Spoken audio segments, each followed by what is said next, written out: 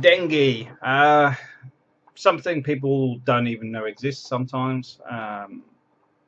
My own experience, I picked up dengue in the immigration office because I hadn't been very far right up until I had to go and do a tourist renewal a few years back. Now, a week or so earlier, I'd actually been on a island hopping trip with a load of other expats. There was an expat day out. And I wasn't sure if it was something to do with that, but it wasn't. I mean, there was another guy that got ill, but I think that was after he jumped off the boat as it was heading back to Seabird. I had to turn around and pick him up, and he drank some of the water.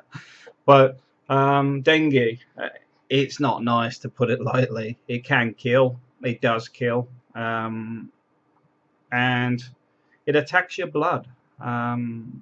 My own experience, I ended up with like blooding skin. My There's like what white dots in my well, you can still see it. It's because once it's in there, it's in there. Let's put it that way. There is no cure. There is no antidote or something. The safest thing is keeping away from mosquitoes. There's the little one. You'll see these little mosquitoes with these little white stripes on their legs. That's the ones that kill.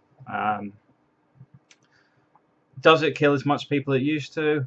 I don't think they actually do the figures properly. It's hard to tell because marriages, births, death aren't really logged in the Philippines properly because everything costs money. So a lot of the time people do the bizarrest things, because they don't want to pay.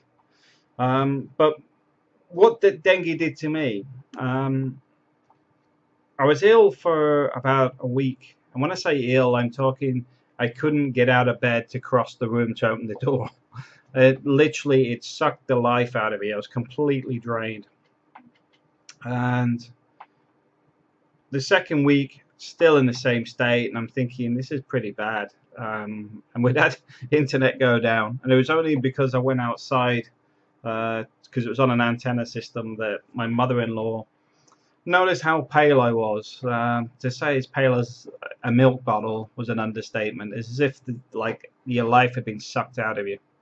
At that point, the whole family started going a bit wild. My mother-in-law started burning leaves and stuff outside, trying to burn any mosquitoes away in the area. Neem leaves are pretty good because if you burn neem leaves, it actually paralyzes mosquitoes if it doesn't kill them. I think it actually paralyzes them, then they get eaten by other things. They can't fly. But yeah, I was in a pretty bad way for a while. To get it out of my system, I'd estimate it took me between 3 and 6 months, where I was actually back to myself. So be warned, dengue is pretty bad. And one of the things they do in the Philippines to combat it is mass blood transfusions. Does it work? Or I do not know. I'm not a doctor. Does mass blood transfusions give you a higher risk of being killed compared to dengue? Don't know, but I do know the quantity of blood transfusions they do, it does put you in a high risk category. It's all on your pellet count. Research it online. Something to be aware of. And then the mosquitoes normally, the white-legged ones aren't around all day. It's normally in the afternoon. That's when you're most likely to get it. So be aware of it. You're more likely to get dengue than you are malaria. Nearly a few years back, when I read the stats, it killed 114 people in a year.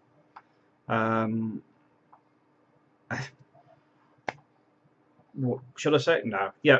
Okay. Well, what happened is the fun disappeared. Dengue's caused, these mosquitoes breed because of rubbish in the rivers, the old tires left where there's little bits of water where they can breed, just general hygiene type of stuff. The budget disappeared, and the cost of dealing with the outbreak cost a lot more than if they'd used the budget properly. Let's just say that. Where the money went, I'm not saying, but if you review it, you'll see he was in charge of it, and they could explain it, or should I say, would never. But the point is that caused 114 deaths, and a lot of it is hygiene, and a lot of it is the most frustrating thing in the Philippines is people cause a lot of this stuff themselves. They think throwing a litter in the empty lot next door solves the problem. They're creating a breeding ground for malaria, for dengue, for rats, whatever, typhoid, you name it, because of dirty hygiene, dirty ways of living, out of sight, out of mind mentality. Very hard to educate people away from that. Even if they lose their own children doing it, they may still do it because they wouldn't want to connect the two dots that they'd actually been partly responsible for the death of somebody. Frustrating, annoying, but it's something I can't do anything about. But if you do get dengue, get medical care straight away. Be very, very careful. Always wear sunscreen, sunscreen, mosquito repellent, especially during the afternoons. Once you've been there a while, I found after I had dengue, I don't even need mosquito repellent. The mosquitoes don't seem to find me attractive anymore. But it's something to think about. Research it online because things change all the time. There's no point me telling you this and that today because tomorrow somebody's come up with a bright idea that would have been better than the knowledge I just gave you. All right, thanks for watching. Yeah.